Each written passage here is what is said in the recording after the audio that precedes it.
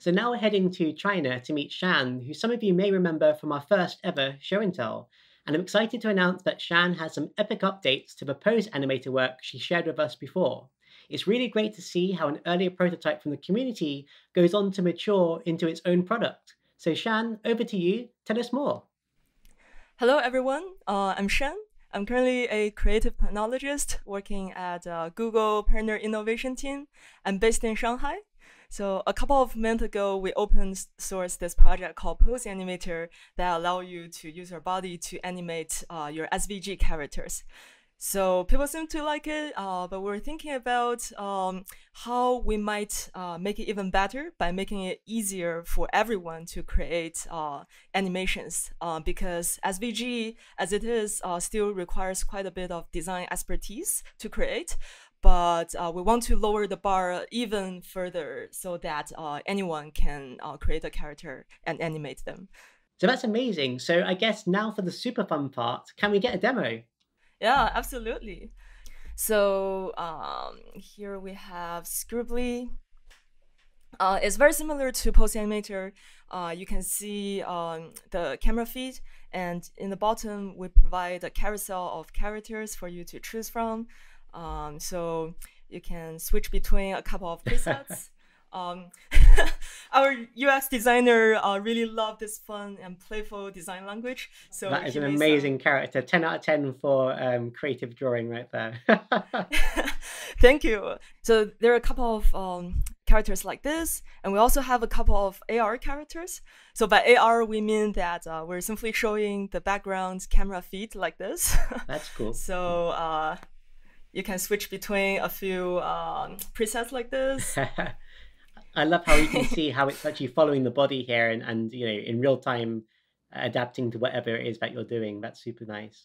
If you want to create your own character, you can do so by clicking on this plus button. So we'll have a few body shape presets for you to choose from. So you can use those or draw one of your own. So I can do something like this. For example, this takes you to the Doodle Editor where you can actually doodle. And you can select your favorite color, change the stroke width, and I'm just gonna start doodling away. I apologize for my doodle skill.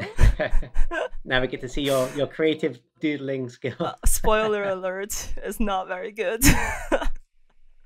Yeah, but I will try to draw a cat here. Very nice. Yeah. Give it. I mean, we are on YouTube, so cats are the animal of choice. So good job. Yeah.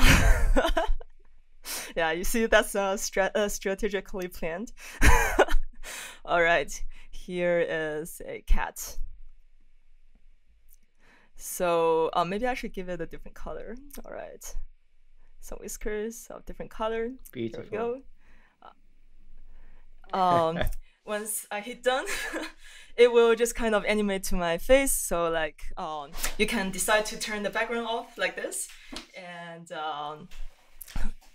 it will just show the plain background, or you can do it in AR mode, which is quite fun and actually introduces a little different use case because it really feels more like a full body AR filter instead of, you know, like... Yeah, maybe you can show us the full body mode as well and just see it in action. Super cool. Again, I apologize for my dancing skill as well. Yeah, but if you want to draw a little AR filter for yourself, you can really get quite creative with this.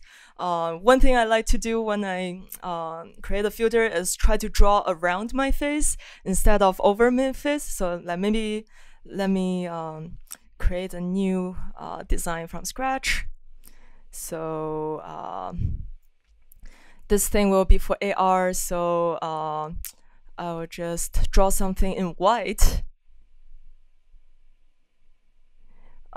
Give myself a little, I don't know, maybe a little hat. And yeah, I'll just do the hat this time. Yeah. And, Yeah, and it will just animate, and you can go back in, draw more, adjust however you want. And once you're happy with your design, you can do record. So you can record something up to 15 seconds in Scroobly. So I'll just do a little wiggle here. And once you're happy with the recording, we have a little trimmer for you to decide when to start and when to end. And once you can play it back to preview it as well. And once you're happy with the result, you can click save, and we have a couple of export options so that you can either save it as a GIF, which of course is very much required for social media these days. We love our GIFs on there, so good stuff. Yeah, absolutely. So all the encoding for the GIF is happening in the browser, so nothing is leaving your machine. Amazing. This is pretty good. Yeah. So one more question I have on this is that, is this still using the PoseNet and Facemesh models only? There's a few new users watching this time from the TensorFlow channels, so they may not have seen this before. Or have you added any extra ones? You're exactly right that it's still using Facemesh and PoseNet. So, like the same thing to detect the key points from your face and your full body. The only catch this time is we had to examine more closely the configuration we're running these two models with, just because we want to be able to support a good user experience on mobile and desktop as well. And the computing power on mobile and desktop is quite different. So we have to kind of use a more mobile-friendly, lower quality model on the mobile, and want to be able to support quality model on the desktop.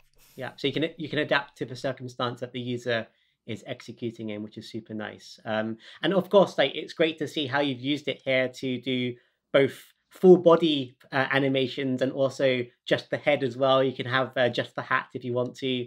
So it's very flexible in that respect, which is really nice. And you've got the multiple export options for GIFs and videos. So very shareable as well. So I'm very excited to see how creatives start to use this kind of thing to make short animations or whatever it is they might dream up. Super interested in that. So the other thing I'd like to ask at this point, of course, is if people watching want to try this out right now, is this live somewhere? Can they go check it out? So they can check it out at Scroobly.com. You can access it from both your phone or your laptop. So yeah, it should work on mobile. Awesome. So we'll definitely put that in the description after the show. So do go check that out, people back home, and have a play of that. So awesome. Thank you for the demo.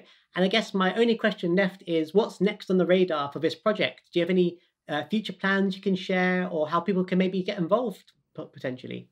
So yeah, we're looking forward to open sourcing this project entirely. So it just takes some time to clean up the code, but we would love to open source it and get more people involved to build more new cool features. For example, like different export options.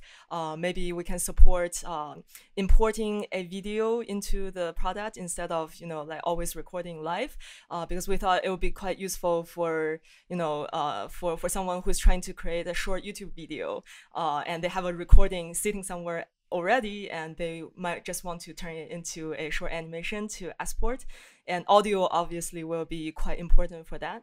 And yeah, at the same time, we're also very excited to experiment with the new TensorFlow models, such as the shiny new Facemesh model, which apparently supports iris tracking now. Yes, indeed. We just put out a new blog post on this one, actually. So yes, we now have the iris tracking, which gives you a lot more resolution around the eye. So when you're squinting or closing the eyelids, you can actually see that in all the surrounding points, which obviously for your characters might actually give a more expressive face or this kind of stuff. So I'd love to see that integrated into your product in the future. Definitely. That would be super interesting to see. Definitely. It's also kind of like a challenge to see how well the algorithm can handle the movements around the eyes. Yeah, but we think it's super important in, like conveying expression and stuff like that. So yeah, we'll definitely revisit that. And maybe even try out the hand pose model in the future. Ooh, a third model in the mix.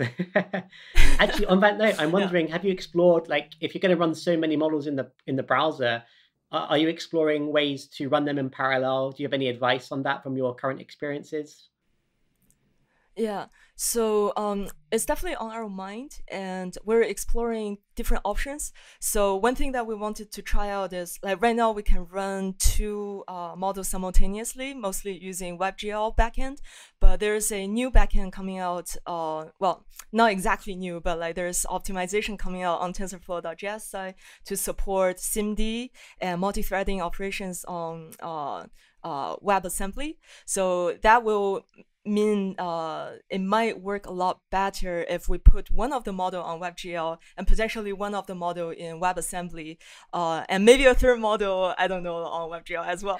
But that's just something we're thinking about experimenting. Yeah. But yeah, what I've found personally to be really powerful is that because we're leaning on TensorFlow.js so much, we can really count on the infrastructure improvement on TensorFlow.js TensorFlow.js site without having to do much work ourselves. So that we're just really it gets better with time, like a good wine. So yeah, that's excellent. And I think, yeah, as you said, the SIMD improvements are coming out, and then all the models will benefit from that once people start pushing to use WebAssembly for those models and so on and so forth. So yes, we'd love to see your experiments in the future to show us the performance differences and things, maybe in some follow-up. So thank you so much for being on the show and tell today. It's great to see the updates you had for us, and look forward to seeing where it goes in the future. Thank you, thank you. And I hope that you check out Scroobly. Just go there, do the round, make a few animation, and have fun with the product.